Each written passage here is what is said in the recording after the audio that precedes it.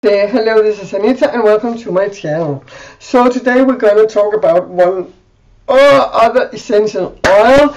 This one is called frankincense and it is the most powerful incense in the entire world. Now I have to look down and read because it is a new oil that I've never really used, but I bought it and now I'm out of it because I used it so much.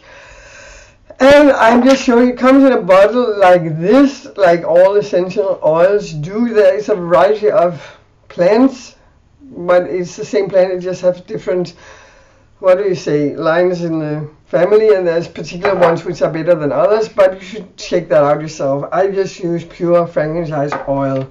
Frankincense oil, you can either inhale it in boiling water or via a diffuser, but if you use a diffuser you have to make sure that it is not heating up, that it is a cold diffuser, or you can mix it with shea butter or some other mixing oil, thick oil. You can mix 3 to 4 drops into it and rub it on an area, or you can take it inwardly if you put it in a capsule, a few drops, and take it inside.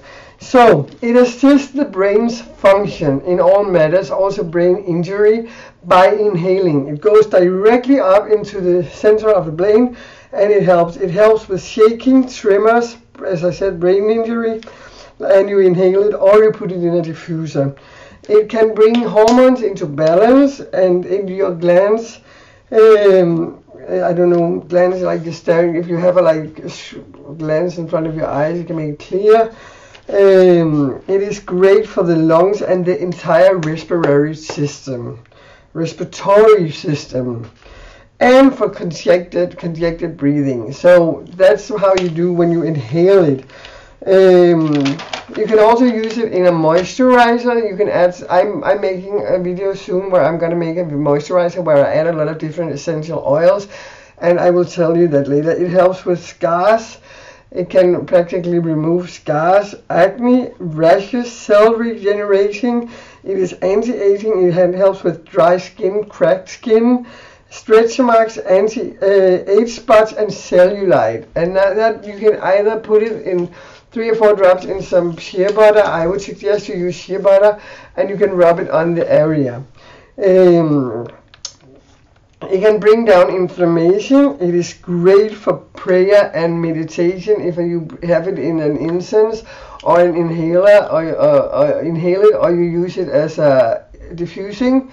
If you diffuse it, it is really great for meditation. It makes you focused, it lifts you up. It is also great for depression and all this anxiety and whatnot you can suffer from, sadness, loss, everything. It's a heavenly energy oil and it will lift you up.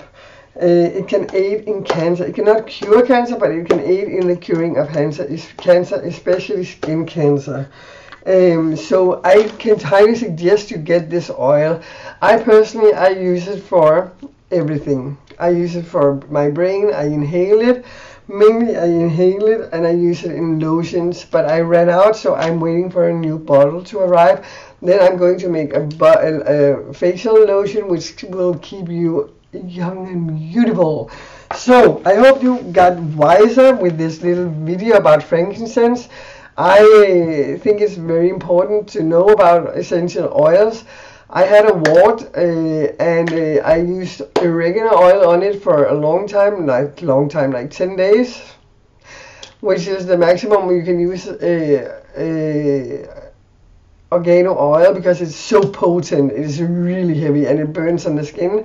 And yesterday I could pull it out and now I'm wart free and it is amazing. I had it for 2 years and I didn't know what to do about it. I was supposed to go to the doctor, but then something happened and I never went, and now it's gone out of my system, and that is awesome. Anyway, I hope you're having an amazing day and I hope you like my channel.